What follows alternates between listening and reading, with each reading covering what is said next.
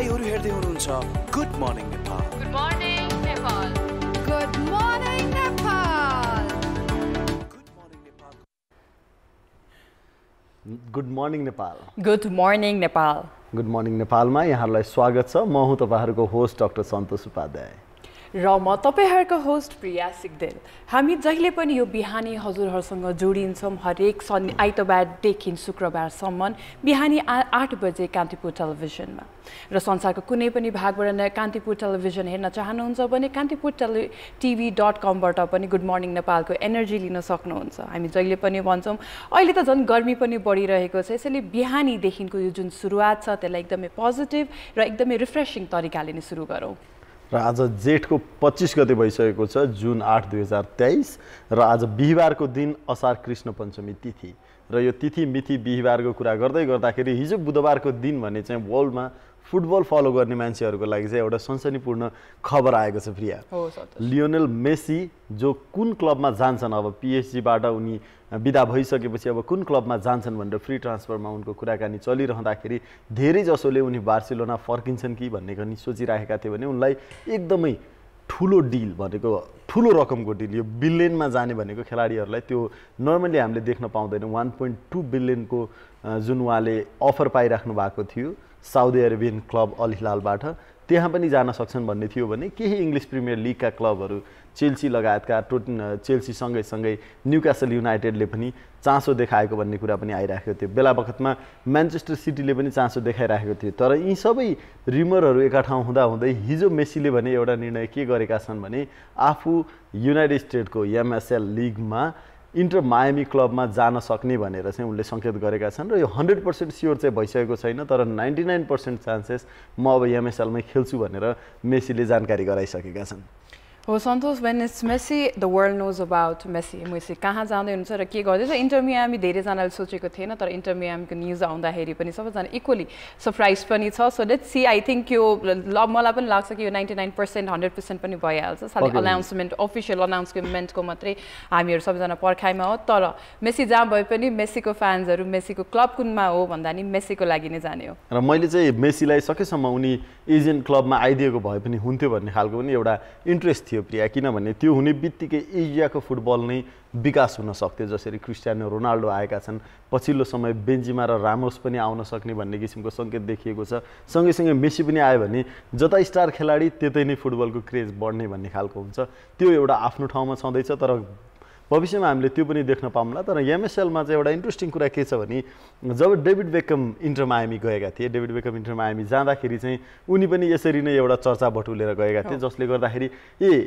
के अरे हाम्रो युनाइटेड स्टेट्समा पनि फुटबल चाहिँ हुँदो रहेछ है लिग भन्ने धेरैले त्यसपछि थाहा पाएका थिए, किनभने त्यहाँको लिग त्यति धेरै चर्चित थिएन। र 2019मा एउटा पत्रकार सम्मेलनमा डेभिड बेकमले के पनि भनेका थिए भने हामीले मेसीलाई पनि कुनै दिन ल्याउन सक्छौँ, एभ्रिथिङ इज पोसिबल भन्ने किसिमको तर्क पनि गरेका थिए। तर अहिलेको अवस्था हेर्दाखेरि MSL लिगमा इन्टर मायामी पुछारमा छ, 15-16 को ऱ्याङ्किङतिर तलमाथि भइरहेको अवस्थामा इन्टर मायामीमा मेसी गएर त्यहाँ आफ्नो जादु देखाएर यदि इन्टर मायामीलाई ट्रफी जिताउन सक्यो भने उनी एकपल्ट फेरि पनि विश्वका सर्वोत्कृष्ट खेलाडी हुन् भन्ने साबित त भइसकेका छ। उनले त्यसमा अलिकति अझै भनौँ न एडिसनल पोइन्ट्सहरू पनि एड गर्न चाहिँ सक्छन् जस्तो लाग्छ। खैर यो कुरा थियो मेसीको थियो, जसले गर्दाखेरि विश्व बजारमा नै एउटा गर्मी उत्पादन गरिदिएको छ, यसले एउटा चर्चा बटुलिराखेको छ भने यो गर्मीको कुरा गर्दै गर्दाखेरि आई थिङ्क तिमीले यही कुरा जोडिराख्दाखेरि गर्मीको कुरा गर्दाखेरि हामी हरेक दिन भनिरहेको हुन्छौँ कि गर्मी बढिरहेको छ भनेर, अनि हामी हरेक दिन राइजिङ टेम्परेचर जुन भन्छौँ जसले चाहिँ ओजन लेयरको डिप्लेसनको जुन कुरा गर्छौँ हामीहरू, जसको इम्प्याक्ट सिधा आएर चाहिँ क्लाइमेट चेन्जमा देख्न पाउँछौँ, त्यो हामीले हरेक वर्ष कुरा गरेर आउँछौँ। र साउथ ईस्ट एसियाको कन्ट्रिजहरू हेर्ने हो भने त्यो अझै भल्नरेबल पोजिसनमा हुन्छ जब क्लाइमेट चेन्जको कुरा आउँछ। र यो भल्नरेबल पोजिसनको कुरा आउँदाखेरि हामीले अहिले धेरै टाइमदेखि धेरै कन्ट्रिजमा न्युज सुनिरहेको छौँ जहाँ टेम्परेचर एक्सिड गरिरहेको छ। जस्तै टेम्परेचर एक्सिड गर्ने कुरामा अहिले हामीले एकदमै न्युज सुनिरहेको बङ्गलादेशमा पनि सन्तोष एकदमै नै हिट बढिसकेको छ, जुन चाहिँ 1960मा जब हेर्ने हो भने अप्रिल महिनामा 42.3 डिग्रिज लास्ट रेकर्डेड हाइएस्ट थियो भने अहिलेको जुन बङ्गलादेशमा रहेको टेम्परेचर त्यो अहिले सेकेन्ड हाइएस्ट भनेर चाहिँ चाहिँ नम्बर्समा आइसकेको छ, त्यहाँको मिनिस्ट्रिजहरूले अनाउन्स गरिसकेका छ। र यो अनाउन्समेन्टले के गर्यो भनेर भन्दाखेरि अफकोर्स क्लाइमेट चेन्जले ल्याउने इम्प्याक्टहरूको कारणले गर्दाखेरि स्कुल कलेजेसहरू सबै बन्द गरिएको छ। र यो सँगै प्रिया बङ्गलादेशमा चाहिँ अलिकति अरू जटिल समस्या के पनि भएको छ भने यी विद्यालयहरू त बन्द गरि नै राखेको छ। उनीहरू चाहिँ कोलबाट आउने पावर प्लान्टमा चाहिँ अलिकति बढी निर्भर थिए। अहिलेको खस्किँदो इकोनोमी र यो सँगै डलरको भाउ पनि बढेका कारणले गर्दाखेरि उनीहरूले त्यो इन्धनको पनि आयात गर्न सकिरहेका छैनन् र जति आवश्यक पर्ने इलेक्ट्रिसिटी छ त्यो पनि दिन सकिरहेका छैनन्, जसले गर्दाखेरि अब यो गर्मीमा मान्छेले के गर्छ, एसी चलाउला, पङ्खा चलाउला, यिनीहरूको बिक्री वितरण चाहिँ वात्त बढा छ। तर यिनीहरू चलाउनका लागि चाहिने आवश्यक विद्युतको पनि कमी भएर बङ्गलादेश अहिले सङ्कटमा छ। यो गर्मीको कारणले प्रकृतिसँग जुझ्नलाई हामीले मेसिनहरू त बनायौँ, तर ती सबै चिज बनाउँदाखेरि पनि एउटा सानो कुरा नपुग्दै गर्दाखेरि व्यवस्थापन हुन सक्दैन। तसर्थ हामी बारम्बार यो कुरा गरि नै रहन्छौँ। हरेक दिन जस्तो प्राय हामी हरेक एपिसोडमा यो विषय उठाइराखेका हुन्छौँ, किनभने क्लाइमेट चेन्ज इज रियल, यसको इम्प्याक्ट हामीले देख्न थालिसकेका छौँ। बङ्गलादेशका हजारौँ विद्यालयहरू अहिले बन्द छन्। विद्यालय सँगै चाहिँ काममा जाने ठाउँमा पनि यो तातो हावा लुको कुराले बङ्गलादेश मात्रै होइन अन्य देशहरूमा पनि त्यो समस्या भइरहेको छ। र के होइन हाम्रै देशमा अहिले तराईको अवस्था हेर्दाखेरि प्रिया तिमीले न्युजहरू सुन्यो होला नवलपुरको। हो, मैले नवलपुरको न्युज पनि सुने जहाँ चाहिँ अहिले हाइएस्ट टेम्परेचर पनि रेकर्ड भइसकेको छ। अनि जुन भनेको चाहिँ सानो नम्बरहरू 43.8 डिग्री सेल्सियसको गर्मी चाहिँ रेजिस्टर भइसकेको छ भनेपछि जुन भनेको चाहिँ एकदमै डेन्जरस। कुन हामीले अहिले कुरा गरिरहेको जुन हिट वेभ छ, राइजिङ टेम्परेचर कसरी हुन्छ भन्ने कुरा गर्दा बेसिकली बुझ्दाखेरि जब पानी पर्दैन र ह्युमिडिटी जुन भन्छौँ त्यसको जब लेभल बढ्दै जान्छ टेम्परेचर पनि त्यही हिसाबले राइज हुँदै जान्छ। अनि जुन चाहिँ हामीले साउथ इस्ट एसियामा कुरा गरिरहेको छौँ, बङ्गलादेशमा जे देखिरहेछौँ, ब्याङ्ककमा देखिरहेको छौँ, सिङ्गापुरमा जुन देखिरहेछौँ, त्यो नेपालमा पनि अहिले चाहिँ एकदमै व्यापक रूपमा देख्न सकिसकेको छौँ, जुनलाई चाहिँ हामीले राइजिङ टेम्परेचरको कारणले भन्छौँ। र नवलपुरमा सन्तोष बढिरहेको यो गर्मीले गर्दाखेरि चाहिँ रोगलाई हामीले जहिले पनि भन्छौँ जब पनि क्लाइमेट र इन्भाइरोमेन्टसँगको हाम्रो थ्रेट बढ्छ त्यसले सिधा गएर हेल्थमा गएर इम्प्याक्ट गर्छ। र लु लाग्ने जुन हामीले धेरै अगाडि पनि लुको बारेमा पनि एउटा भेरी इन्ट्रेस्टिङ एपिसोड पनि गरेको छौँ, जहाँ चाहिँ हामीले लु कसरी लाग्छ र यसबाट चाहिँ हामीले कसरी थाहा पाउने हामीलाई के सिम्पटम्स छ भन्ने कुराहरू पनि धेरै गरेको थियौँ। पक्कै पनि प्रिया, लु लाग्ने भन्ने बित्तिकै यसलाई इङ्ग्लिसमा हामीले हिट स्ट्रोक भन्छौँ। अहिले तराईको अवस्था हेर्ने हो भने तराईमा गर्मी बढ्नुका सँगै तातो हावाको बहावका कारणले गर्दाखेरि धेरै समस्या गरेको छ, जसले गर्दा हामीले हिजो अस्ति पनि पढ्दै थियौँ कुन ठाउँहरूमा विद्यालयहरू बन्द भए, विद्यालयहरूमा अहिले विद्यार्थीहरूलाई बिरामी हुने समस्या पनि बढ्दै आइराखेको छ। र यो लु लाग्ने कुराको बारेमा मलाई लाग्छ अलिकति प्रसङ्ग हामीले फेरि पनि जोड्नुपर्छ। हामीले यो म्यापमा पनि हेर्न सक्छौँ, जुन पनि यो रातो देखिराखेको छ, यो रातो देखिरहेका ठाउँमा चाहिँ अत्याधिक गर्मी बढिराखेको छ अहिले। र यो लुको कुरा गर्दै गर्दाखेरि के हो त लु भन्दा हाम्रो शरीरको तापक्रम 81-104 डिग्री सेल्सियस भन्दा बढी बढ्ने, जसले गर्दाखेरि चाहिँ हामीलाई अत्याधिक गर्मीका कारणले गर्दाखेरि टाउको दुख्ने, तिर्खा लाग्ने, होइन, हाम्रो शरीरबाट पसिना पनि कम आउने, पिसाबको मात्रा पनि कम हुन सक्ने, जसले गर्दाखेरि एक्कासी तपाईँलाई सोच्न नसक्ने अथवा धमिलो देखिन सक्ने, आँखाको ब्लर पनि हुने गर्छ, जसले गर्दा हातखुट्टाहरू गल्ने, फटिग भन्छौँ हामीले। यी सम्पूर्ण समस्याहरू चाहिँ एकैपल्ट देखिन थाल्छन्। अब यसलाई ठ्याक्कै लु लाग्यो भनेर पत्ता लगाउनका लागि चाहिँ हामी सम्बन्धित नजिकैको स्वास्थ्य केन्द्रमा त जानु पर्ला, तर त्योभन्दा अगाडि हामीले प्रिभेन्सनका लागि चाहिँ के गर्न सक्छौँ त? यदि तपाईँ तराईमा हुनुहुन्छ, गर्मी हुने स्थानमा हुनुहुन्छ भने तपाईँले गर्नु पर्यो कि यो गर्मीको बेलामा बाहिर निस्किनु भएन। दिउँसोको बेलामा बाहिर निस्किँदै हुनुहुन्छ भने पनि तपाईँले क्याप लगाउनु पर्ला, शरीरलाई मजाले ढाक्ने पातलो कपडाले भए पनि, जसले गर्दाखेरि तपाईँको छालाबाट निस्किने जुन पानी हुन्छ त्यसको मात्रा कम हुनसक्छ। र निरन्तर पानीको सेवन गरिराख्ने, र यो सँगै चाहिँ अन्य किसिमका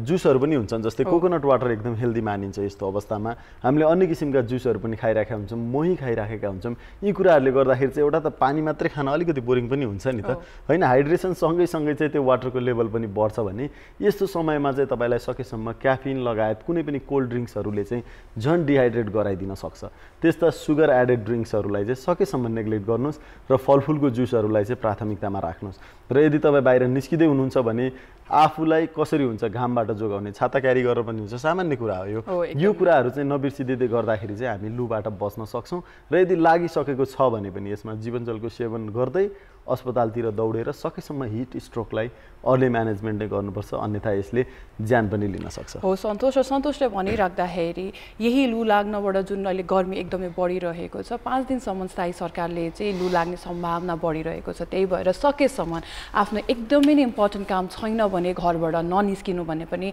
अवेरनेस र नोटिस निकालिएको पनि छ सकेसम्म चाहिँ तपाईँको काम अति नै कति स्कुल कलेज त बन्द पनि भइसकेको नै छ प्राय बन्द नै छ अहिले यसैले तपाईँको एकदमै इम्पोर्टेन्ट काम एकदमै महत्त्वपूर्ण काम नभएसम्म तपाईँ घरबाट ननिस्किनु होला किनकि यो हिट स्ट्रोक भन्ने कुरा जुन लु लाग्ने भन्ने कुरा भइरहेको छ टेम्परेचर जुन राइज भइरहेको छ यसमा चाहिँ prevention is better than cure जुन सन्तोषले पनि यसमा कुरा पनि गरिसकेको छ यसैले स्थायी सरकारले गरेको यो न्युजलाई चाहिँ हामीले पनि सपोर्ट गर्दै चाहिँ कसरी मैले पनि प्रिभेन्ट गर्न सक्छु आफ्नो ज्यान कसरी बचाउन सक्छु यस्तो बढिरहेको टेम्परेचरमा भनेर नै ध्यान दिनु होला किनभने ध्यान नदिइराख्दाखेरि पनि अरू पनि न्युजहरू आइरहेको छ जहाँ चाहिँ यो बढिरहेको गर्मीले गर्दाखेरि चाहिँ बालबालिकाहरू सन्तोष एकदमै नै प्रभावित भइरहेको छ पक्कै पनि यो लु मात्रै होइन लु भनेको एउटा भनौँ न वातावरणको अवस्था हो यसमा तातो हावा बग्छ जसले गर्दा हामीलाई लु लाग्ने भनेको हिट स्ट्रोक होला तर यो गर्मी सँगै गर्मीमा हुने ब्याक्टेरिया र भाइरसहरू पनि त्यत्तिकै नै हाम्रो वातावरणमा देखिन्छन् जसले गर्दाखेरि विशेष गरी बालबालिकाहरू चाहिँ यसको सङ्क्रमणमा देखिरहेका छन् एउटा त विद्यालयमा फ्लू जस्तो कुराहरू छ जुन गर्मीमा हुने फ्लू छ त्यो फ्लूहरू विद्यालयमा एकदमै सङ्क्रमण फैलिन सजिलो हुन्छ कि एउटा विद्यार्थीबाट अर्कोमा फैलिनका लागि धेरै केही समय नै लाग्दैन होइन कोही खोकिराखा हुन्छ कोही के गरिरहेको हुन्छ र यो अहिलेको टाइममा चाहिँ अत्याधिक गर्मीका कारणले नेपालगञ्ज लगायतका ठाउँहरूमा विशेष गरी तराईका भूभागहरूमा भने थुप्रै ठाउँहरूमा बिरामी बढ्दै गइरहेका छन् हामीले नेपालगञ्जको न्युज मात्रै हेऱ्यौँ भने नेपालगञ्जमा दैनिक जसो एउटै अस्पतालमा 50 भन्दा बढी बच्चाहरू बिरामी चाहिँ यही गर्मीको फ्लूका कारणले गर्दाखेरि भइराखेका छन् त्यही भएर अहिलेको अवस्थामा हामीले रोग लाग्न नदिनु नै सबैभन्दा महत्त्वपूर्ण कुरा हुन्छ र यो सँगै चाहिँ त्यहाँ मात्रै होइन प्रिया अहिले त काठमाडौँमै पनि हेर्दै गर्दाखेरि चाहिँ अहिले एकदमै जटिल समस्या के भइरहेको छ भने काठमाडौँका पनि तापक्रम बढ्दै गइरहेको छ इभन पहाडी र हिमाली क्षेत्रहरूमा पनि पहिले भन्दा चाहिँ केही तापक्रम बढेको हामीले पाइरहेका छौँ अब यो वर्षको मनसुन अलिकति ढिलो आउँदैछ हामी यसै पनि हाम्रो जुन 12 महिनाको साइकल छ त्यसमा पनि पछि पर्दैछौँ बिचमा 1 महिना हटाउनुपर्छ भन्ने जस्ता कुराहरू पनि बेलामा आइराखेका हुन्छन् यस्ता विवादास्पद कुराहरू आइराखेका छन् त्यो सँगै चाहिँ हामीले यो कुरा अनुभव पनि गर्न पाइरहेका छौँ अब झन्डै असार लाग्न थालिसकेको छ तर मौसममा अझै पनि हामीले मनसुन आउने चाहिँ सङ्केत देखेका छैनौँ हो सन्तोष यही भनिराख्दाखेरि सबसे भलरेबल पोजिसनमा चाहिँ बच्चाहरू जो 3 वर्षदेखि 8 वर्षसम्मका बच्चाहरू हुन्छ उनीहरू अझै भलरेबल हुन्छ यसैले तपाईँको घरमा यी एज ग्रुपको बच्चाहरू हुनुहुन्छ भने त्यसरी नै प्रिभेन्सन लिनु होला त्यसरी नै क्योर कसरी गर्न सकिन्छ भनेर याद गर्नु होला किनकि rising temperature is a fact त्योसँग लड्नको लागि हामीले कस्तो खाले दैनिक हाम्रो कस्तो खाले एक्टिभिटिजहरू हामीले गरिरहेको छौँ डेली एक्टिभिटिजहरूलाई नै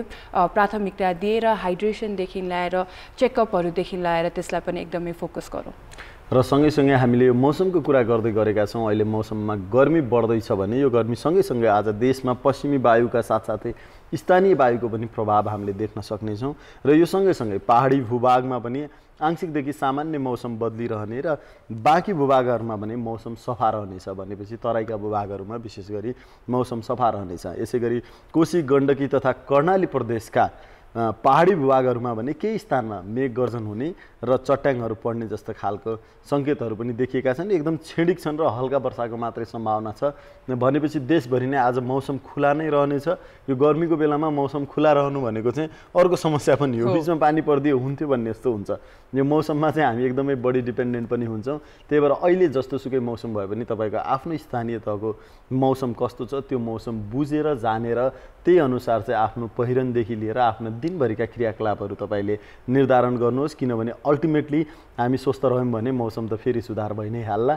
तर हामी स्वस्थ रहन चाहिँ अति आवश्यक हुन्छ हो सन्तोष र सन्तोषले यो कुरा भनिराख्दा जोडे हामी वर्किङ जतिजना काममा जानुहुन्छ एकदमै हिट गर्मी बढ्न साथै हाम्रो सिधा एटिट्युडमा चेन्जेस देख्छौँ हामी अलिकति छिटो नै अलिकति ब्याड टेम्पो भइहाल्छ हामी इरिटेटेड पनि छिटो हुन्छौँ मुडी धेरै हुन्छौँ र सँगसँगै प्रोडक्टिभिटीमा पनि इफेक्ट गरिरहेको हुन्छ यो मौसमको कारणले गर्दाखेरि स्पेसली गर्मीको कारणले गर्दाखेरि सो यस्तोबाट अभोइड गर्नको लागि त अगेन हामीले भनिसकेका छौँ कि तपाईँले हरेक दिन कति पानी खानुहुन्छ कसरी प्रोटेक्ट गर्नुहुन्छ सबैतिर फ्यान एसी पनि अभाइलेबल नहुने सिचुएसन्सहरू पनि हुनसक्छ भन्ने कसरी ब्यालेन्स गर्न सक्छु मेरो कामलाई र काम गर्ने ठाउँमा पनि हामीले चाहिँ आफ्नो काम गर्ने सबैजनालाई चाहिँ कस्तो वातावरण पनि बनाइदिइरहेछौँ भन्ने कुरामा पनि ध्यान दिएर नै हामी चाहिँ गर्मीसँग लड्न सक्छौँ र यही भन्दै भन्दै पनि हामी जहिले पनि कुरा गर्छौँ फेरि एटिट्युडको नै मौसम जे जस्तो भए पनि एटिट्युड पोजिटिभ राख्नको लागि हरेक दिन प्र्याक्टिस गर्ने हो अफर्मेसन्सहरू त्यसलाई नै ध्यान दिएर आजको दिन पनि हामी सुरु गरौँ जे भए पनि सबै चिज ठिक हुन्छ भन्ने एटिट्युडसँग दिनको सुरुवात गर्दै अझै धेरै कुराहरू गर्न बाँकी छ देशमा विदेशमा तर यो छोटो ब्रेकपछि फेरि स्वागत छ गुड मर्निङ नेपालमा हामी जब पनि नीति तथा कार्यक्रमहरूको कुरा गर्छौँ त्यसमा अलिकति धेरै नै रुचि पनि राख्छौँ किनकि त्यसले देशको विकासको बारेमा कुरा गरिरहेको हुन्छ र त्यसमा पनि अझ हामी त अहिले दिगो विकासका कुराहरू पनि गरिरहन्छौँ र जब दिगो विकासको कुरा गर्छौँ त्यसले हाम्रो आउने जेनेरेसनलाई हामीले कस्तो नेपाल दिइरहेछौँ फ्युचरमा के कस्ता एक्टिभिटिजहरू हुन्छ जसले गर्दा चाहिँ हामी गर्व महसुस गर्न सक्छौँ हाम्रो नीतिहरू र कार्यक्रममा र सन्तोष यही कुरा जोडिराख्दाखेरि अहिले यही नीति तथा कार्यक्रमको कुरा गर्दाखेरि चाहिँ सुदूरपश्चिम सरकारले चाहिँ आफ्नो नीति तथा कार्यक्रम चाहिँ अनाउन्स गरेको छ र सुदूरपश्चिम भन्न साथै सबसे पहिला म त सुन्दर पश्चिम पनि भनेर भन्छु किनकि सुदूरपश्चिमको जति पनि डेभलपमेन्ट एक्टिभिटिजहरूदेखि ल्याएर जुन फोकस पुग्नु पाएको छ त्यो कतै न कतै पछि गइरहेको टाइममा चाहिँ यस्तो न्युज आउँदाखेरि चाहिँ सन्तोष यो आफैमा पनि एकदमै रमाइलो कुरा राम्रो कुरा पनि हो किनकि यसमा फोकस दिएका कुराहरूमा सबसे राम्रो फोकस दिएको छ एग्रिकल्चर जुन चाहिँ हामी जहिले पनि बच्चा बेलादेखि पनि हुर्किँदाखेरि पढेको थियो Nepal is a agriculture country तर एग्रिकल्चरमा हाम्रो प्राथमिकता कसरी छ एग्रिकल्चर बिजनेस बढाउनको लागि एग्रिकल्चर फार्मिङ गर्नको लागि यसको प्रोडक्टिभिटी बढाउनको लागि चाहिँ के कस्ता प्राथमिकता दिएको छ सरकारले भन्ने कुरा गरिराख्दाखेरि सुदूरपश्चिमले चाहिँ आफ्नो हाइलाइटमा नै एग्रिकल्चरलाई नै सपोर्ट गर्ने भन्ने कुराबाट सुरु गरेको छ सन्तोष र यो एकदम महत्त्वपूर्ण किन छ भने प्रियाले भने जस्तै Nepal is an agriculture country भनेर हामीले बच्चा बेलादेखि पढ्दै आएका छौँ तर यही कृषिका सामानहरू पनि हामीले चाहिँ आयात गरिराखेका छौँ यो किन भइरहेको छ बेला बेलामा हामीले कृषकहरूले सडकमा आएर आन्दोलन गरेको आफ्ना भएका उत्पादनहरूलाई सडकमा फालेको बजार व्यवस्थापन नभएका भन्ने यस्ता समस्याहरू देखिरहँदाखेरि चाहिँ कृषकहरू जहिले पनि मारमा परेर चाहिँ हामी यो एग्रिकल्चरलाई टेवा दिन नसकिराखेको हो जस्तो लाग्थ्यो तर अहिलेको कृषि क्षेत्रलाई प्राथमिकतामा राख्यो भन्दा कसरी राख्यो भन्ने कुरा पनि महत्त्वपूर्ण हुन्छ प्रिया अहिले के गरेको छ भने कृषकहरूलाई शून्य ब्याज दरमा ऋण दिने भनेको छ यो चाहिँ एकदमै महत्त्वपूर्ण कुरा हो किनभने कृषकहरूले त्यो रिस्क लिन सक्दैनन् उनीहरू रेगुलर ऋण तिर्ने भन्ने किसिमले उनीहरूको भनौँ न मासिक रूपमा त उत्पादन आएको हुन्न नि त यो 4 महिनामा फल्ने फल होला कुनै 8 महिनामा होला हैन त्यसपछि बल्ल उनीहरूले चाहिँ त्यो तिर्न सक्ने अवस्था हुन्छ एउटा बजारमा गएर त्यसको पैसा आइसकेपछि बल्ल उनीहरू चाहिँ त्यो मोनिटरी क्याल्कुलेसनमा जान्छन् त्योभन्दा अगाडि भनेको त बिउमा पनि पैसा लाग्छ मलमा पनि पैसा लाग्छ हैन काम गर्दा कामदारको भत्ता पनि लाग्ला यो सबै भनेको इन्भेस्टमेन्ट सिँचाइ गर्नको लागि पैसा लाग्ला यो लामो समयसम्म चाहिँ उनीहरूले उत्पादनलाई चाहिँ व्यापारीकरण गर्न सकिराखेका हुँदैनन् त्यही भएर यो शून्य ब्याज दरले पक्कै पनि कृषकहरूलाई चाहिँ धेरै राहत दिनेछ र सँगै सुदूरपश्चिम आफैमा पनि तराईका भूभागहरूमा तराईकै आफ्नै महत्त्वपूर्ण खेतीपाती छ भने त्यहाँका पहाडी र हिमाली क्षेत्रहरूसम्म मात्रै जाने हो भने पनि त्यहाँ फलफुलदेखि लिएर हैन विभिन्न जीवहरूको कुराहरू होला हैन यहाँ हर्टिकल्चरदेखि लिएर एग्रिकल्चरका विभिन्न पाटाहरूमा चाहिँ त्यहाँ सम्भावना देखिएको ठाउँ हो चाहे त्यो माछा पालनदेखि होस् अथवा चाहे गाई भैँसी पालनदेखि होस् अथवा बाख्रा पालन होस् हरेक कुराबाट चाहिँ हामीले कृषिमा सक्षम बनाउन सक्छौँ भने त्यहाँ जडीबुटीको कुरा पनि उत्तिकै महत्त्वपूर्ण छ त्यही भएर यो एउटा रमाइलो र यो कृषकहरूका लागि राम्रो कुरा त छँदैछ सँगै कृषकहरूको पाठशाला पनि सुरु गर्ने भनेका छन् यो कुरामा चाहिँ अब कसरी गरिन्छ यसको व्यवस्थापन के हुन्छ भन्ने कुरामा चाहिँ म अलिकति बढी कन्सर्न छु प्रिया किनभने हामीसँग अलरेडी त्यहाँ एग्रिकल्चरल इन्स्टिट्युटहरू छन् जहाँ पाठ्यक्रमहरूको अभाव छ त्यहाँ हामीले पुस्तकहरू पाउँदैनौँ त्यहाँ टिचरहरूको पनि अभाव भइरहेको छ यो व्यवस्थापनलाई पनि उत्तिकै चासोको विषयमा राखोस् र अरू बेलाको जसरी नीति निर्माण बनायौँ वाह भन्यौँ तर त्यसपछिको कार्यान्वयनमा चाहिँ हामी फेल खाएको देख्न देख्न नपाइयोस् र यो सँगै चाहिँ अर्को एउटा महत्त्वपूर्ण पनि छ प्रिया एक जिल्ला एक उद्योग म यो पश्चिमको कुरा आएको भएर होला है आफू पनि त्यही क्षेत्र गएर म एकदम उत्साहित छु कि यी कुराहरू पढ्नका लागि हो यो नीति तथा कार्यक्रम आइराख्दाखेरि चाहिँ उद्योग एक जिल्ला एक उद्योग भन्ने कुरा एकदमै मोटिभेटिङ छ किनकि हामी जब पनि उद्योगको कुरा गर्छौँ इन्डस्ट्रियलाइजेसनको जब कुरा गर्छौँ त्यसले चाहिँ देशको एउटा रुट बनाउँछ एग्रिकल्चरले हाम्रो मेजोरिटी कन्ट्रीलाई नै अपलिफ्ट गर्छ कल्टिभेट गरेर लिएर आउँछ भन्ने इन्डस्ट्रियलाइजेसनले चाहिँ त्यसलाई चाहिँ समेटेर राख्छ जसले गर्दाखेरि चाहिँ जुन हामीले अफोर्डेबिलिटी प्राइसिङ क्वालिटी क्वान्टिटीको कुरा गर्छौँ त्यसलाई पनि एकदमै राम्रो जुन ग्याप छ अहिले हामीले जुन एकदमै धेरै इम्पोर्टमा पे गरिरहेको हुन्छौँ त्यसलाई पनि कम गरेर लाग्छ सन्तोष सो यो कुरा सुन्दाखेरि चाहिँ म पनि यो नीतिमा आउँदाखेरि यो कसरी चाहिँ कानुनी भएर जान्छ भन्ने कुरा हो तर यो भयो भने चाहिँ नेपालको ओभरअल हामीले जुन इकोनोमिक डेभलपमेन्टको कुरा गर्छौँ आर्थिक रूपमा जसरी चाहिँ यसले कन्ट्रिब्युट गर्न सक्छ त्यो एकदमै माइलस्टोनै ल्याउने रिजल्ट पनि हुनसक्छ तर एक्जिक्युसन कस्तो हुन्छ भन्ने कुरा पक्कै पनि हामीले यो नीति निर्माण बनाउँदै गर्दाखेरि चाहिँ नीति निर्माणमा लेखिराख्न चाहिँ ठुलो कुरो होइन तर प्राथमिकतामा पर्नु पनि एउटा आफैमा सकारात्मक परिवर्तन चाहिँ हो अहिले विभिन्न विषयहरू प्राथमिकतामा परेका छन् जस्तै त्यहाँको वादी समुदायका विद्यार्थीहरूलाई कसरी विद्यालयसम्म ल्याउने भन्ने कुरामा पनि उहाँहरूले अभियान गर्ने भन्नुभएको छ विशेष अभियान नै गर्ने भन्नुभएको छ सँगै यो किन महत्त्वपूर्ण छ भने त्यहाँको शिक्षाको स्तर अथवा त्यहाँको जुन हामीले लिट्रेसी रेट भन्छौँ त्यो बढाउनका लागि पनि हरेक समुदाय शिक्षित हुन आवश्यक छ र यो सँगै चाहिँ एमबीबीएस र एमडीका लागि पनि होइन के भन्छ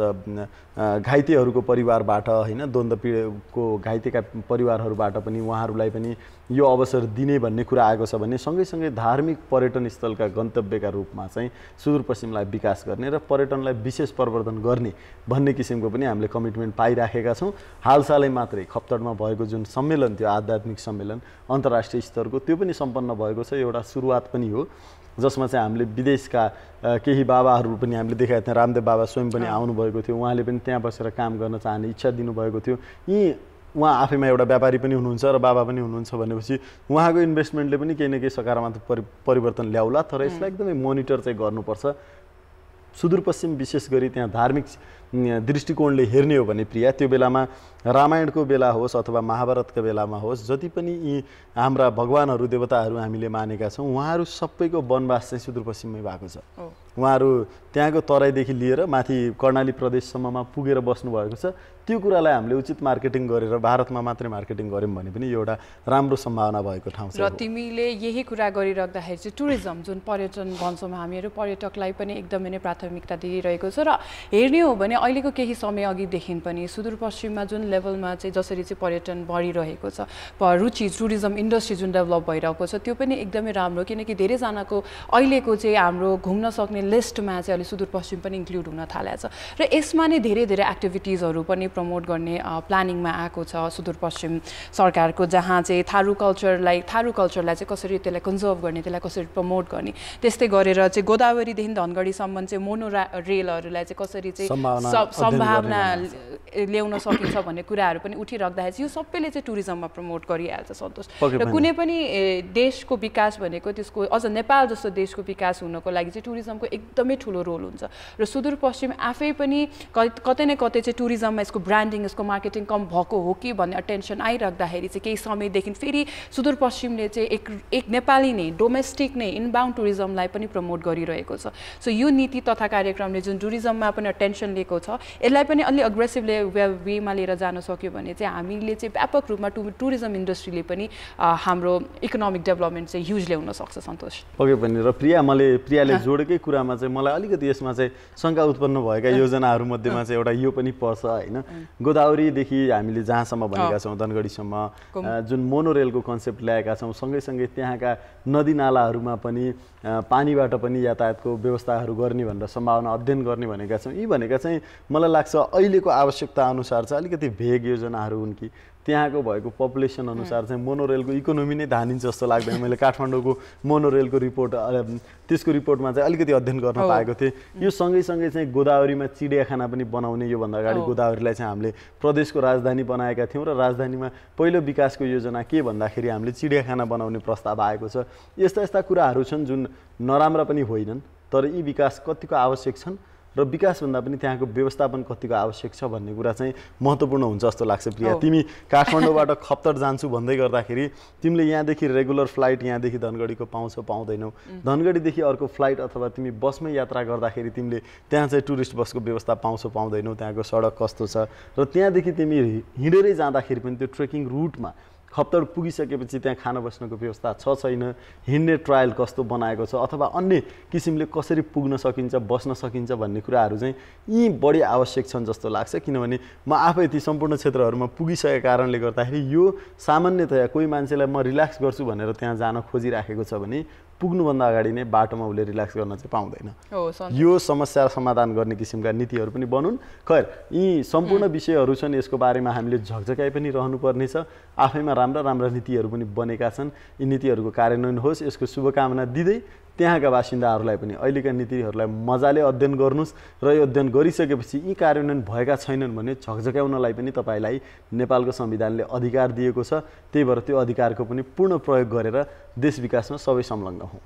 सन्तोष, सुदूरपश्चिमबाट मैले तिमीलाई काठमाडौँतिर पनि लिएर आएँ। काठमाडौँमा हामीले अब कुरा गरिरहेको हुन्छ त हेल्थको कन्सर्न्सहरू धेरै बढिरहेको छ र हेल्थको कन्सर्नको कुरा गर्दा again very vulnerable age group भनेको चाहिँ बच्चा र वृद्धहरू हो। र बच्चाहरूको न्युज पढिराख्दाखेरि चाहिँ दादुरा पनि बढिरहेको छ, दादुराको पुष्टि पनि भइसकेको छ भनेर भन्छ। तर बेसिकली मान्छेले त्यो दादुरालाई हामीले कसरी बुझ्नुपर्छ र के हो भन्ने कुरा गर्दाखेरि चाहिँ तिमीले कसरी एक्सप्लेन गर्छौ सजिलोसँग? पहिलो कुरा चाहिँ अहिले दादुरालाई एक्सप्लेन गर्दाखेरि म यसलाई कोभिडसँग रिलेट गर्छु प्रिया। दादुरा पनि एउटा भाइरल रोग हो, प्यारामिक्सो भाइरस भन्छौँ, र यो कोभिडभन्दा बढी सङ्क्रमण हुने भाइरस हो। एकजना मान्छेले 18 व्यक्तिसम्मलाई सङ्क्रमण गर्न सक्छ। एकदम हाइली इन्फ्लेमेबल भन्छौँ हामीले चाहिँ, यो के अरे कन्टाजियस हुन्छ, हाइली कन्टाजियस चाहिँ यो मिजल्स भन्छौँ दादुरालाई, मिजल्स भन्छौँ। अनि यो मिजल्सको चाहिँ हाम्रो के छ भने यो लामो समयदेखि चाहिँ मिजल्सले महामारी नै, यसमा चाहिँ तिम्रो 5 जना बच्चालाई मात्रै मिजल्स भएको छ भने त्यसलाई हामीले महामारी भन्छौँ। जबकि कोभिडमा हामीले हजारौं संख्या पुग्यो भने बल्ल महामारी भन्थ्यौँ। र अहिले काठमाडौँमा 4 जना एउटै विद्यालयमा, विशेष गरी यो गोकर्णेश्वर नगरपालिकाको वडा नम्बर 1 मा भएको एक विद्यालयमा चाहिँ 4 जना विद्यार्थीहरूमा दादुरा पुष्टि भएको छ भनेर न्युज आएको छ। तर यो न्युज अझै पनि बाहिर हामीले यसको प्रेस रिलिज हामीले देख्न पाएका छैनौँ। यसका सम्बन्धित निकायले चाहिँ के भन्नुभएको छ भने यसको त्यो विद्यालयमा थुप्रै 50 भन्दा बढी विद्यार्थीहरू बिरामी भइसकेपछि उनीहरूको लागि चाहिँ शङ्का लाएर उनीहरूको परीक्षण गर्दाखेरि 4 जनाको पुष्टि भएको छ। तर त्यो रिपोर्ट आइसकेको छैन। एकपल्ट रिपोर्ट आयो भने मात्रै हामी विद्यालयको नाम खुलाउँछौँ। र त्यो विद्यालयमा सङ्क्रमण हुनको कारण चाहिँ के छ भने त्यो विद्यालयमा अधिकांश विद्यार्थीहरूले दादुराको खोप लगाएका रहेनछन्। उनीहरूले सकेसम्म कुनै पनि खोप नलगाएका रहेछन्। यो चाहिँ एउटा एन्टिभ्याक्सर्सहरूको प्रभाव पनि हुनसक्छ प्रिया। र त्यही विद्यालयमा कोभिडको खोप लगाउनका लागि पनि विशेष अप्ठ्यारो चाहिँ भएको थियो भनेर चाहिँ उहाँहरूले जानकारी गराउनु भएको छ। र दादुरा कुरा गर्दाखेरि म अलिकति रोग बारेमा पनि चर्चा गर्छु। म अब गेस्ट मोडमा हुनुपर्छ जस्तो छ है। दादुरा रोग भनेको मैले भनिसकेँ यो भाइरल फिभर हो। भाइरल फिभर सँगैसँगै यसमा अत्याधिक 104 डिग्रीसम्मको ज्वरो आउन सक्छ। यसमा र्यासेसहरू आउँछ। दादुरा भएका मान्छेहरूमा हामीले पछिसम्म पनि दाग देख्न सक्छौँ यदि त्यो मान्छे बाँच्यो भने। किनभने यो ज्यान लिने खालको एकदमै घातक रोग हो र यो यति फैलिन सक्छ कि अझ विद्यालय जस्तो ठाउँमा त यो फैलियो भने यसलाई नियन्त्रण गर्न पनि उत्तिकै गाह्रो हुन्छ। र हामीले झन्डै दादुरा, रुबेला, पोलियो जस्ता रोगहरूलाई चाहिँ उन्मूलन गर्नुपर्ने अवस्था हो अहिले। र यो विद्यालयमा मात्रै होइन, देशका अन्य विभिन्न ठाउँमा पनि दादुराका केसहरू अहिले हामीले देख्न थालेका छौँ। विशेष गरी यो कोभिडको समयमा धेरै जसो ठाउँमा चाहिँ के भयो भने कोभिडको कारणले गर्दा मान्छेहरू नियमित खोप लगाउन गएनन्, जसले गर्दाखेरि 6 हप्ता 10 हप्ता 14 हप्तामा लगाउनु पर्ने एमएमआरको भ्याक्सिन हुन्छ होइन। अनि त्यो सँगैसँगै दादुराको चाहिँ हामीले 9 महिना पुरा भएपछि लगाउँछौँ भन्छौँ। त्यो खोपहरू पनि लगाएका छैनन् भनेपछि यी खोपहरू नलगाउँदै गर्दाखेरि हामीले चाहिँ विशेष गरी यो दादुराको फेरि महामारी देख्न सक्छौँ कि भन्ने एउटा भयावह अवस्था चाहिँ हो। यसमा सम्बन्धित सबैले चाहिँ एकदमै कन्सर्न हुनुपर्छ। र जुन विद्यालय हो, जुन विद्यालय र जुन नगरपालिकाका वासीहरू छन् उनीहरूले चाहिँ विशेष सावधानी अपनाउनुपर्छ। हो सन्तोष, तिमीले भनाउँदाखेरि खोप लगाउने पनि 6 महिनादेखि 15 वर्षसम्मका मुनिका बालबालिकाले खोप लगाउनुपर्छ। र यसको कुरा गर्दाखेरि हो खोप नलगाउने, खोप भ्याक्सिनेसनको जो पनि कुरा हुन्छ यो चाहिँ एकदमै ठुलो यसमा भूमिका भनेको सरकारको हुन्छ। किनकि यसमा अवेरनेस पनि त्यही हिसाबको हुनुपर्छ। र अभियानकै कुरा गर्ने, अभियान सञ्चालन गर्ने हुने केही ठाउँको पनि मैले नाम लिन चाहेँ। सुनसरी, मोरङ, महत्तरी, बर्दिया, दाङ, सुर्खेत, कैलाली, कञ्चनपुर, बाजुरामा चाहिँ खोप अभियान पनि सञ्चालन हुनेछ भन्दाखेरि सन्तोष तिमीले नै भने जस्तो गरेर भ्याक्सिनेसन खोप जुन हामी भन्छौँ यसको लागि अवेरनेस कतिको छ स्कुल इन्स्टिट्युसन एजुकेसन इन्स्टिट्युसनमा चाहिँ जहाँ चाहिँ यी जुन चाहिँ भल्नरेबल ग्रुपका बच्चाहरू हुन्छन् यिनीहरू बालबालिकाहरू धेरै भएको भएर त्यहाँ नै खोपको बारेमा नै अवेरनेस नभएर खोपै नलगाउँदाखेरि चाहिँ यसले चाहिँ सेन्सिटिभिटी र कतै न कतै चाहिँ केयरलेसनेससँग पनि कुरा ल्याएर जोडिरहेको हुन्छ त्यही भएर अब वेदर यस्तो छ टेम्परेचर यस्तो राइज भइरहेको बेला चाहिँ खोपप्रतिको चाहिँ हामीले अवेरनेस पनि एकदमै बढाउन पनि आवश्यकता देखेको छ जुन चाहिँ सरकारको भूमिका एकदमै यसमा चाहिँ सिरियसली नै हुनुपर्छ पक्कै पनि प्रिया यो 9वटा जिल्लामा केसेसहरू देखेका कारणले गर्दाखेरि नै फेरि दादुराको खोप लगाउने भनेको छ यसमा दादुरा रुबेलाको नै खोप लगाउने भनेको छ यदि तपाईँको बच्चा 6 महिनादेखि 15 वर्षसम्मको हुनुहुन्छ भने तपाईँले त्यो खोप लगाउनुहोस् र यो खोप 2 पल्ट लगाउँदा केही पनि बिग्रिँदैन तर लगाउँदै नलगाउँदाखेरि चाहिँ बिग्रिन सक्छ हामीले अत्याधिक माया गर्ने हाम्रै घरका बालबच्चाहरूले यतिकै कारणले गर्दाखेरि पनि ज्यान गुमाउनु पर्ने हुनसक्छ त्यही भएर तपाईँले अलरेडी खोप लगाइसक्नु भएको छ भने पनि यो खोप लगाउने भन्ने किसिमको निर्देशन आएको छ जसमा तपाईँको बालबालिकाहरू 6 महिनादेखि 15 वर्षको बिचमा हुनुहुन्छ भने तपाईँले नजिकैको स्वास्थ्य चौकी अथवा विद्यालयमा गएर पनि त्यो खोप लगाउन सक्नुहुन्छ र यो खोपको अभियानमा 9वटा जिल्ला हामी फेरि पनि तपाईँहरूलाई रिपिट गरिदिन्छौँ सुनसरी मोरङ महोत्तरी बर्दिया दाङ सुर्खेत कैलाली कञ्चनपुर र बाजुरा यी 9वटा जिल्लामा भने खोपको अभियान फेरि हुँदैछ र यो खोप लगाउन बिराउनु भयो भने चाहिँ तपाईँ सङ्क्रमणको सुरुवातकर्ता पनि हुन सक्नुहुन्छ भने सँगैसँगै आफ्नो लगायत आफ्ना वरिपरिका छरछिमेकी र परिवारहरूलाई पनि तपाईँका यी स्टेपहरू घातक हुन सक्छन् हो र दादुरा मिजल्स जुन भनेको हामीले भर्खरै कुरा पनि गरिसक्यौँ यसमा नै तपाईँहरूले ध्यान दिएर यसको अवेरनेस र हामीले कसरी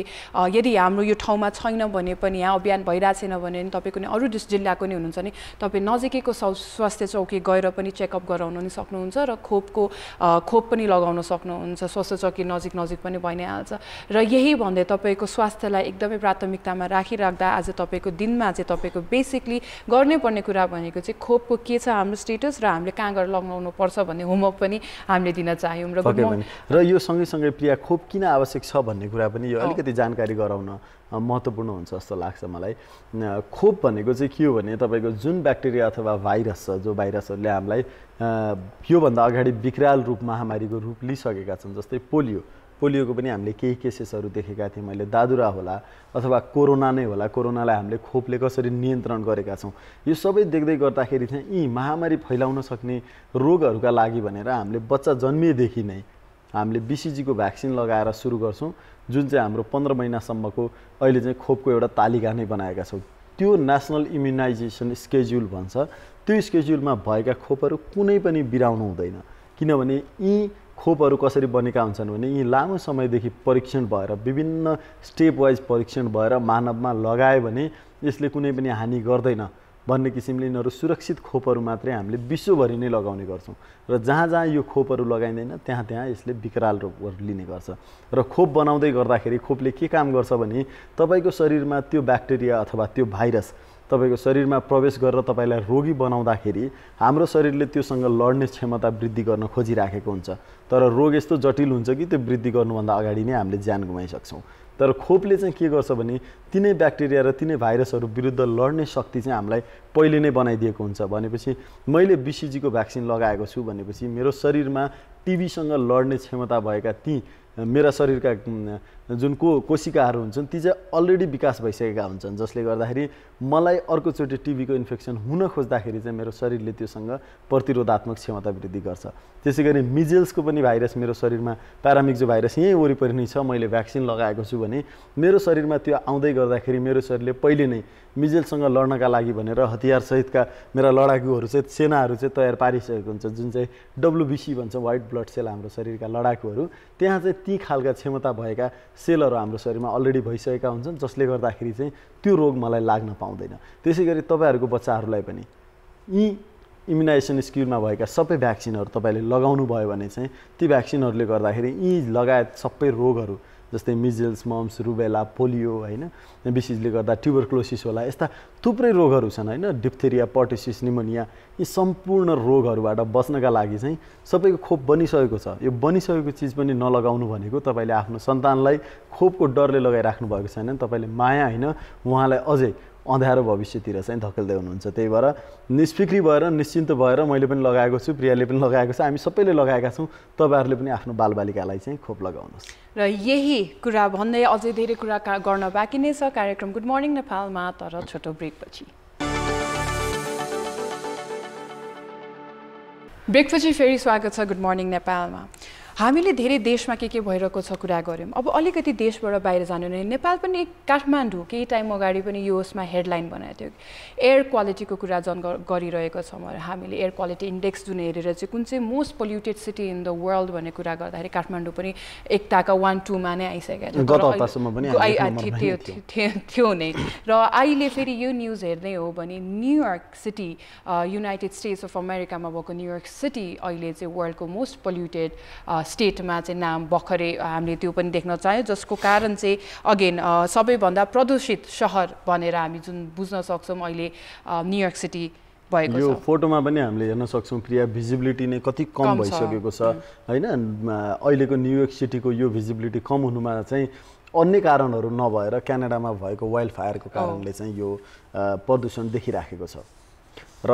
हामीले काठमाडौँको प्रतिस्पर्धा यो ठाउँमा भएको देख्न त मन छैन, तर मन नहुँदै पनि काठमाडौँ र दिल्ली बिचको जुन 1 नम्बरमा को पर्ने भन्ने प्रतिस्पर्धामा थियो, यसमा टेम्पोरेरीली चाहिँ अहिले सबैलाई उछिन्दै न्युयोर्क आइपुगिसकेको छ। यो सुन्दाखेरि चाहिँ सामान्य लाग्न सक्छ, तर यसको प्रभाव यति जटिल हुन्छ कि अहिलेको त्यहाँको प्रदूषणमा त्यहाँका जुन माइक्रो पार्टिकल्सहरू भन्छौँ, जसले गर्दाखेरि चाहिँ हाम्रो श्वास प्रश्वासमा र हाम्रो समग्रमा हामीलाई रोग लगाउन सक्ने जुन क्षमता यी वायु प्रदूषणमा हुन्छ, त्यो चाहिँ न्युयोर्क सिटीमा अहिले एकदमै जटिल देखिएको छ। जसले गर्दाखेरि यदि तपाईँलाई फोक्सो सम्बन्धी कुनै रोग छ अथवा तपाईँ कुनै दीर्घकालीन रोगमा हुनुहुन्छ भने तपाईँ बाहिर आएर कुनै पनि अलिकति गतिविधिहरू बढी चाहिँ नगर्नुहोला, सकेसम्म घरभित्रै बस्नुहोला, घरका पनि झालडोकाहरू लगाएर बस्नुहोला। यो वाइल्ड फायर कन्ट्रोल भएपछि केही दिनमा नै सामान्य हुनसक्छ अवस्था भन्ने किसिमले चाहिँ न्युयोर्क सिटीले यो के भन्छ सबैलाई चाहिँ रिक्वेस्ट पनि गरेको छ र सिटीबाट यो नोटिसहरू पनि आइराखेको छ। हो सन्तोष, र न्युयोर्क हामीले अहिले वर्ल्डको one of the most polluted city भनिराख्दाखेरि New York वर्ल्डको one of the most busiest city पनि हो। तर जब एउटा बिजिएस्ट सिटीमा कार्यक्रमहरू अब सकेसम्म यो पोल्युसनको कारणले हुँदैन र विद्यालयहरू पनि बन्द गरिन्छ भन्ने न्युज पनि हामीले देख्न पाइरहेछौँ न्युयोर्कमा। त्यही भएर न्युयोर्कमा जतिजना पनि नेपालीहरू पनि हुनुहुन्छ र सम्पूर्ण जति पनि न्युयोर्कमा बसिरहनु भएको मान्छेहरू न्युयोर्कर्सहरू हुनुहुन्छ, उहाँहरूको पनि हामी स्वास्थ्यको लागि चाहिँ एकदमै कामना पनि गर्छौँ। र यो जुन एयर क्वालिटी छ काठमाडौँमा बस्ने मान्छेहरू हामीले धेरै रिलेट पनि गर्न सक्छौँ र यसले सिधै इम्प्याक्ट गर्ने जुन हाम्रो रेस्पिरेटरी डिजिजेसहरूमा जसरी इम्प्याक्ट गरिरहेको हुन्छ त्यो एकदमै डेन्जरस हुन्छ, किनकि यसले हेल्थ रिस्क पनि बढाउँछ सन्तोष। त्यही भएर न्युयोर्कमा अहिले यो न्युयोर्क नम्बर 1मा वर्ल्डको मोस्ट पोल्युटेड एयर क्वालिटी इन्डेक्समा आएको छ। सो यही भनेर चाहिँ हामी न्युयोर्क पछि अहिले फलोअप दिल्ली पनि छ, न्यू दिल्ली चाहिँ अहिले 2nd छ सन्तोष। सो अब फेरि 3rdमा फेरि अब हामी फेरि काठमाडौँ पनि अघि आउने हो कि भन्ने पनि कुराहरू छ। र यो कुरामा चाहिँ हामीले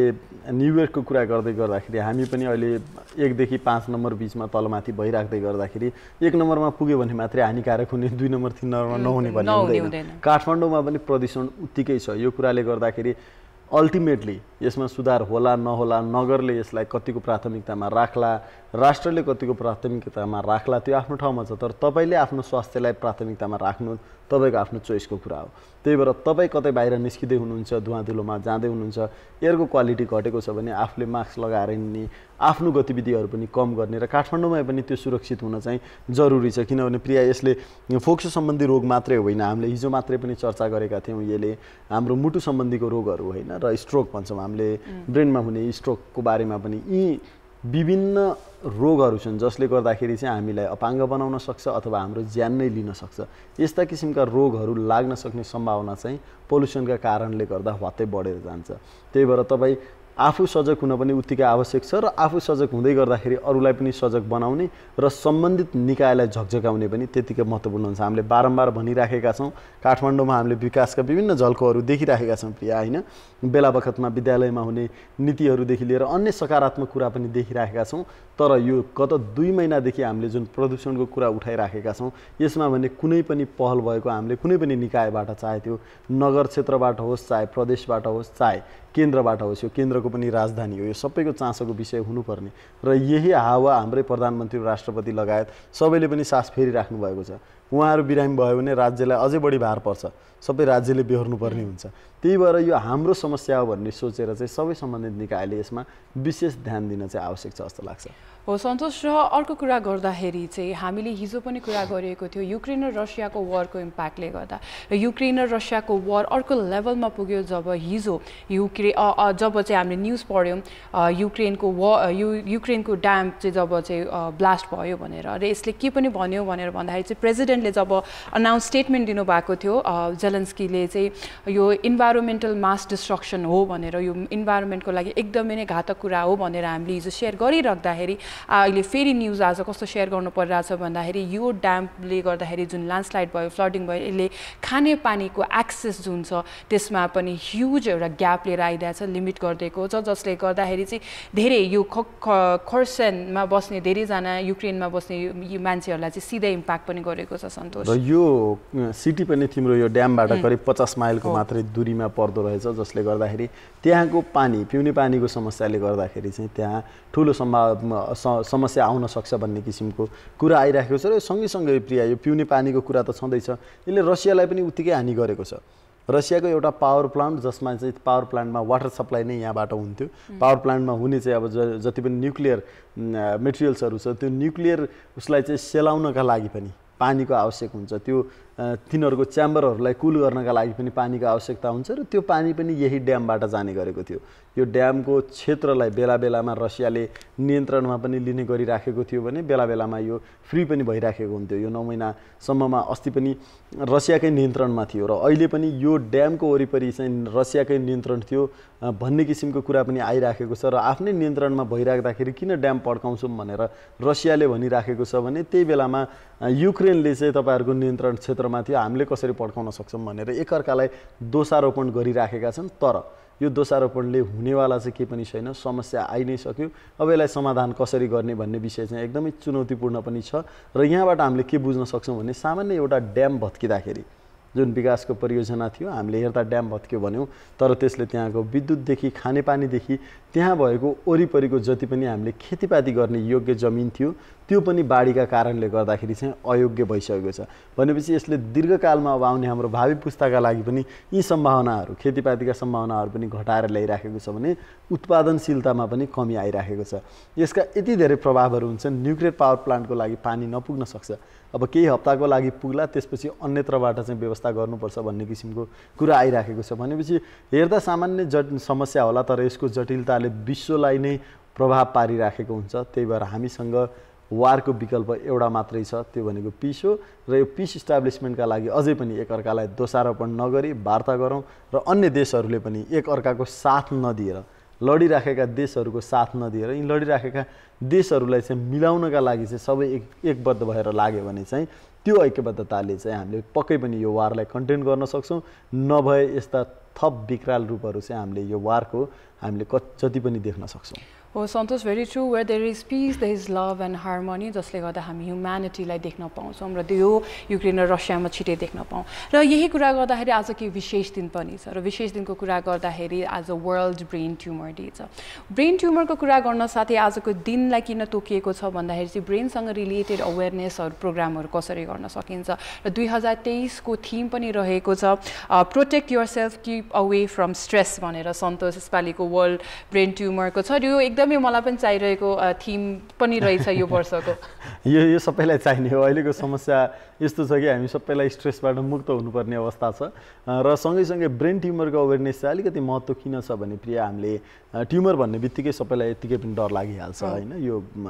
अननेसेसरी ग्रोथ अफ सेल्स भन्छौँ हामीले, अनकन्ट्रोल ग्रोथ अफ सेल्स भन्छौँ, जसमा ब्रेनको ट्युमर भनिसकेपछि मान्छे झन् बढी आत्तिदो रहेछ। यो के हुने हो त ब्रेनमा लागिसकेपछि त ल सक्यो भन्ने खालको हुँदो रहेछ, तर त्यस्तो हुँदैन। हरेक अर्गानहरूमा चाहिँ लाग्ने जति पनि ट्युमरहरू छन् कति उपचार मजाले गर्न सकिने हुन्छ, कतिको उपचार ढिलो भयो भने जटिल हुने हुन्छ भने अर्ली डायग्नोसिस भनेको सबैभन्दा महत्त्वपूर्ण हुन्छ। र यसमा विशेष कुरा चाहिँ अवेरनेस नै हो। मैले धेरै बिरामीहरूमा चाहिँ के देखिरहेका हुन्छु भनेपछि उहाँहरूसँग रोग पत्ता लागिसकेपछि पनि होइन मलाई त तुरुन्तै यसको उपचार गर भन्नुभयो, म केही समय लिन्छु भन्ने किसिमका कुरा गरिराख्नु भएको हुन्छ। मैले पनि काउन्सिलिङ गरिराखेका हुन्छु। यसमा चाहिँ हामीले समग्रमा बुझ्नुपर्ने कुरा के हो भने रोगलाई हामीले जति बढी पाल्यौँ त्यो रोग हाम्रा अन्य भनौँ न व्यवस्थापनहरू मिलिराखेको छैन भन्दैमा चाहिँ रोग रोकिएर बस्दैन, त्यो फैलिरहन्छ। तपाईँको स्टेज 1 मा डायग्नोसिस भएको छ, 2 मा डायग्नोसिस भएको छ भने त्यो 3 मा पुगिसकेको हुन्छ तपाईँले केही ढिलासुस्ती गर्दै गर्दाखेरि। त्यसै गरी ब्रेनको ट्युमरमा पनि त्यही नै हो, हरेक पनि अपरेसनमा अथवा हरेक उपचारमा चाहिँ केही न केही जटिलता चाहिँ हुन्छ, तर त्यो नगरेर आफूले होल्ड गरेर राख्दैमा चाहिँ उपचार सम्भव नै हुँदैन। त्यसले गर्दाखेरि हामीले अल्टिमेटली त त्यसको नकारात्मक असर मात्रै देख्छौँ। त्यही भएर आजको दिनमा ब्रेन ट्युमरलाई हामीले बुझ्न जरुरी छ, यसको पनि उपचार हुन्छ, 100% निको पनि हुनसक्छ, समयमा यसको डायग्नोसिस हुन आवश्यक छ। त्यही भएर यसको स्क्रिनिङ टेस्टहरूलाई चाहिँ बढी प्राथमिकतामा राख्नु हो। र सँगसँगै यो सँगसँगै तिमीले भने जस्तो यो मेडिकल कन्डिसन हुनसक्छ, हामीले यसमा कसरी प्रिभेन्सन ल्याउन पर्छ भनेको जस्तै गरी चाहिँ थिम पनि किन यो protect your self and stay away from stress भन्ने थिम चुज गर्नुको यही रिजन हो कि हामीले स्ट्रेस म्यानेजमेन्ट र स्ट्रेस टेक्निक्सहरूलाई चाहिँ कसरी अप्नाइरहेको छौँ। हामी धेरै जस्तो अफिसेसमा काम गर्छौँ जहाँ चाहिँ स्ट्रेस म्यानेजमेन्ट र स्ट्रेस टेक्निक्सहरूको कहिले पनि कुरा गरिँदैन। सो यसको बारेमा पनि कसरी चाहिँ डायलगहरू क्रिएट गरेर चाहिँ अफिसमा नै हामीले या स्कुल्समा कलेजमा चाहिँ कसरी यसको बारेमा कुरा गर्न सक्छौँ भन्ने पनि कुरालाई ध्यान दिएर चाहिँ वर्ल्ड ब्रेन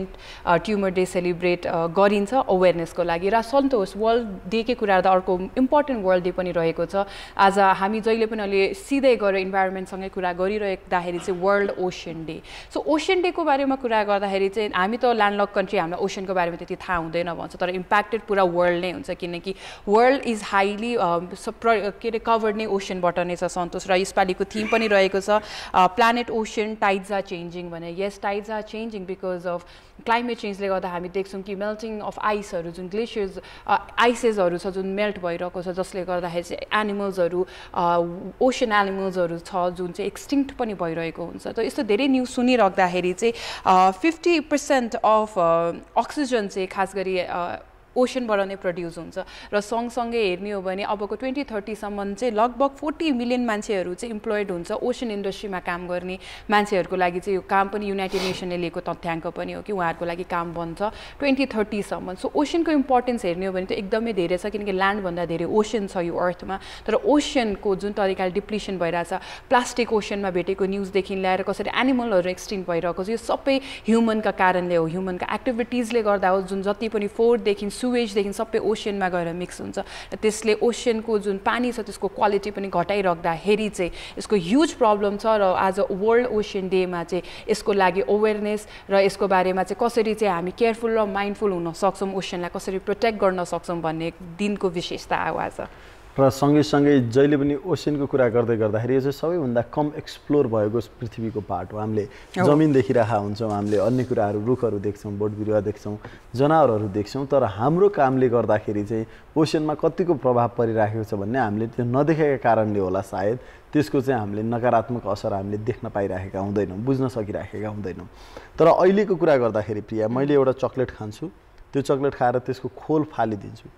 त्यो फालेको खोल जमिनमा होला अथवा त्यो कहीँबाट पानीमा मिसिन्छ भने त्यो सिधै गएर समुद्रसम्म पुग्छ। त्यो खोल कुनै जनावरले माछाले खाइदिन्छ भने उसको पेटमा अब्स्ट्रक्सन भएर त्यो माछा मर्छ। यसरी चाहिँ मैले यहाँनिर खालेको एउटा हेलचक्राइले गर्दाखेरि चाहिँ समग्रमा अल्टिमेटली चाहिँ ओसन पोल्युट भइराखेको छ। यो म किन भन्दैछु भने तपाईँ हामीले पनि यहाँबाट नै आफैबाट पनि यो सुरुवात गर्न सक्छौँ। हामीले फाल्ने फोहोर कस्तो छ, हामीले फाल्ने फोहोर कहाँ फालिराखेका छौँ, त्यो डस्टबिनमा पुगेको छ छैन, त्यसको उचित व्यवस्थापन भएको छ छैन, हाम्रो घरको फोहोर होला, अफिसको फोहोर होला, अथवा हामीले प्रयोग गर्ने अन्य कुराहरूबाट जति पनि वेस्ट मेटेरियलहरू आउँछ यसलाई उचित वेमा हामीले प्लास्टिकलाई एकातिर, पेपरलाई एकातिर र अन्य कुहिने वस्तुहरूलाई एकातिर राखेर मात्रै हामीले सेग्रिगेट गर्न सक्यौँ भने यो चाहिँ हामीले अल्टिमेटली यहाँ हाम्रो आफ्नो देश मात्रै होइन, हाम्रो वायु मात्रै होइन, हाम्रो जमिन मात्रै होइन, हामीले ओसनलाई सम्म चाहिँ सफा राख्नका लागि यो एउटा सिवेजको चेन चाहिँ हामीले मेन्टेन गर्नुपर्छ। र यो मेन्टेन गर्नका लागि नगरदेखि सरकारसम्म सबै नै लागिरहेका छन् र हामीले आफैले पनि यो अभियानमा चाहिँ लाग्नुपर्छ। र कार्यक्रमको लगभग हामी अन्त्यमा पनि आइसकेका छौँ र आज जन्मदिनको विशेषको विश गर्दै चाहिँ नाम मात्रै लिन चाहे वर्ल्ड वाइड वेबको इन्भेन्टर